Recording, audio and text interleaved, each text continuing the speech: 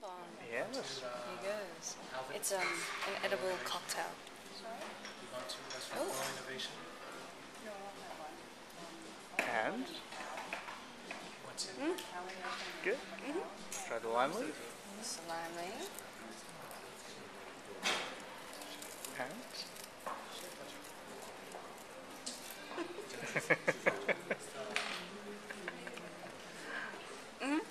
good. That's good. Okay.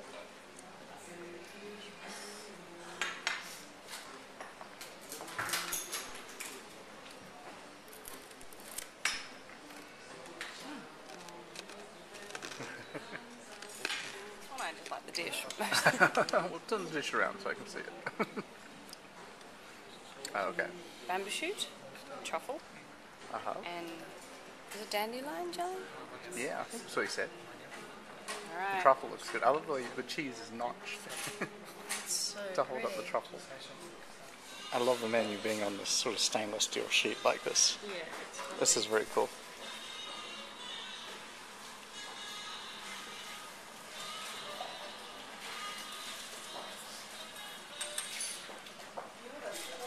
Are you ready for your next dish? This is the Sea urchin with sea urchin with something froth. froth. What froth was it? With green tea froth. Ah, thank you. Thank you. It looks good.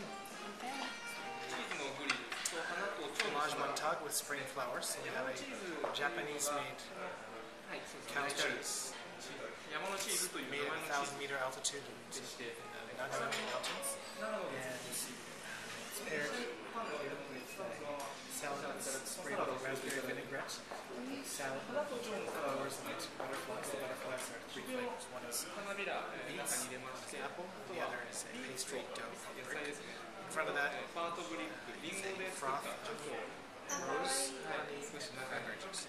Please mix those ingredients a little bit delicious. Thank you. Thank you. I hadn't noticed this before, but look, they're actually cut out So cute. butterfly shapes. It's beets. It's beets?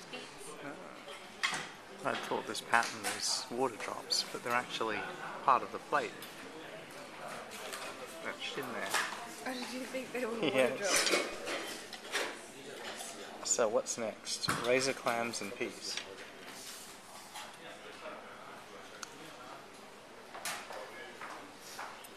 Oh, they look great.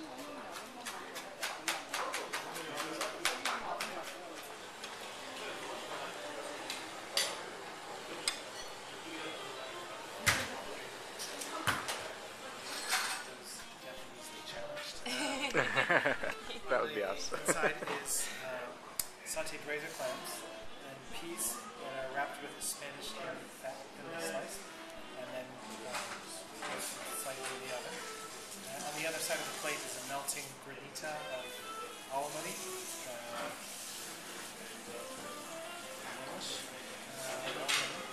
Laver. It sounds so pretty in English. It's like a seaweed, seaweed ice. So you have 2 flavors of the ocean. One is cold, one is hot. In the middle, dividing them is ice plant. This is a leaf that looks like it's frosted with diamonds, but it's completely natural with nothing done to it. That way. It's raw, has a slight salty taste and a nice crunch to it. Micro tomato, some pistachio, please enjoy. From Japan. These are from France, cooked in their own jus for many, many hours. White asparagus that's been poached in a Parmesan cheese water, basically boiled cheese until it's lost all its flavor for about an hour, and all the flavor is dropped off basically into that water that was simmering cheese. We throw the cheese away and then poach the asparagus in that water. Please enjoy. Okay. These langoustines are roasted with tomato, skewered on the scissors, steam. And skit is a Spanish word. It's actually a dish. It's like a bouillabaisse from the Catalonia region, the area of Barcelona. It's made with the shellfish heads, crabs, whitefish balls, that sort of thing. We change it a bit. We reduce that bouillabaisse down to a nice rich broth and warm potato mousse, almond milk froth, and then roast the langoustine. So please sort of scissors and mix and enjoy like a soup. Thank you. Okay, thank you. Sole is roasted on top of a bitter watercress sauce. On top is more bitter greens, endive, baby watercress, and artichoke. And then on the side is the most bitter of them all. Let's go. On the side of the plate is a Japanese mountain vegetable called fukinoto. It's a vegetable flower that shoots up out of the snow to show that spring has arrived. So it's on the side because it is bitter. So if you like it, you go ahead and mix it together, but just taste it first. On the other side, representing the spring flower, this is white pepper and lemon. And this is a dish basically in springtime. Japanese really appreciate these bitter mountain greens. So that's what this plate is all about. Please enjoy. Thank you. More bitter, the more healthy.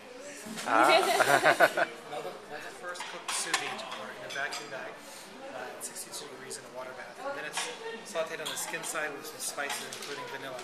Behind it is roast foie gras. Then a fiddlehead fern. Next to it is a sweet and sour plum puree. Thank you. David trying to. It's a big bite. I know. Did it shoot?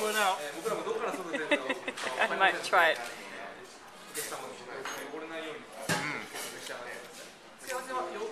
It's good. Springtime. What looks like dirt is made with tomburi. It's a grain called mountain caviar often. Also black fermented garlic and cheddar. So below that is a ragu of pork trotters, escargot, and veal sweetbreads with roasted broccoli raw to the other side.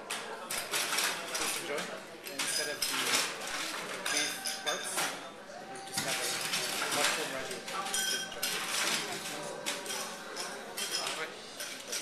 It actually contains a piece of meat inside of it that's been cooked before being put inside of here at 53 degrees for about 10 hours to cook the meat without losing any of its natural juices. It's tender from a long cooking time as well. 53 is a degree under medium rare, so it comes out right at that temperature. And I'll explain the reason why this canister in seconds. Okay, so the meat was pressurized in this canister here because it's cooked at a relatively low temperature, hence the name the warm sizzling meat. But we give it this sizzling sort of quality to it by putting it in this canister. When you see it, you'll be able to see it sizzling right in front of you. You'll also be able to hear it sizzle. And lastly, you'll be able to feel it sizzle in your mouth as you taste it. It should throw the sauce around all of your mouth, making it more juicy.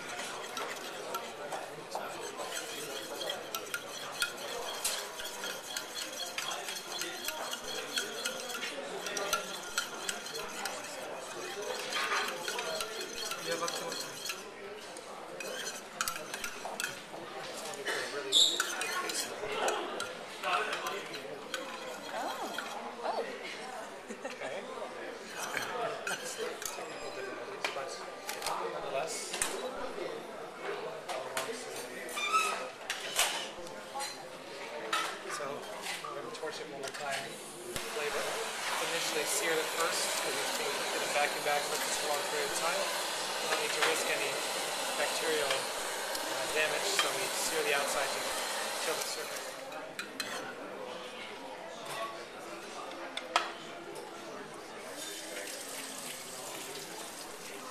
Black mayonnaise. Blackened Japanese truffle and powder. Oh wow. Isn't that great? It's a sizzle.